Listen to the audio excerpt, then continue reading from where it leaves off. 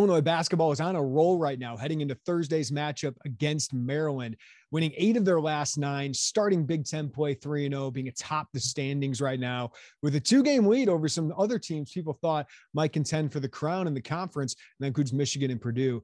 Illini big man Kofi Cockburn deservedly is getting a lot of the attention. He's second in the country right now in scoring. He's third in rebounding. He's an absolute force and should be, by the end of the year, a unanimous All-American to go on top of last year's consensus second-team All-American honors. He's one of the all-time greats at Illinois. Also, you've had Alfonso Plummer, the Utah transfer, really step up into a huge scoring role to fill some of the void left by Ayo Dosunmu, and he's one of the best scorers in the country, especially from beyond the arc, can just really get hot and crush teams, especially with all the attention that Kofi Cockburn gets in the middle. Trent Frazier, a veteran, is well known as well for his two-way play. But another guy that should be getting more attention regionally, nationally, and in my opinion, should be considered an all Big Ten player by the end of the year is Jacob Grandison.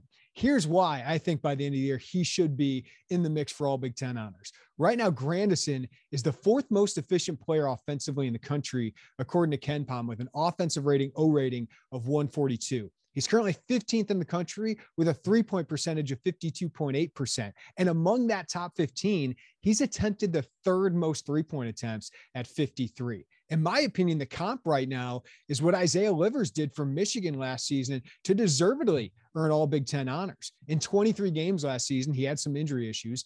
Livers averaged 13.1 points, shot 45.7%, shot 43.1% from 3, and had 6 rebounds and 2 assists per game. Grandison right now has similar numbers to Livers. He's averaging 12.7 points, but shooting 10% better from the field at 56.8%, shooting almost 9% better, almost 10% actually from 3 at 52.8, and is also averaging 4.3 rebounds and 2.3 assists. Grandison right now is 23rd in the Big Ten in scoring, but only 2 players among the conference's top 25 scorers have taken fewer shots. And that's Purdue big men Trevion Williams and Zach Edey, both who should be all Big Ten as well. Grandison's consistency also is sticking out right now. He's made at least 3 field goals and scored at least 8 points in all but 1 game this season. And that was the blowout loss to Cincinnati. And he's made multiple 3-point attempts in 9 of 12 games, including 7 straight.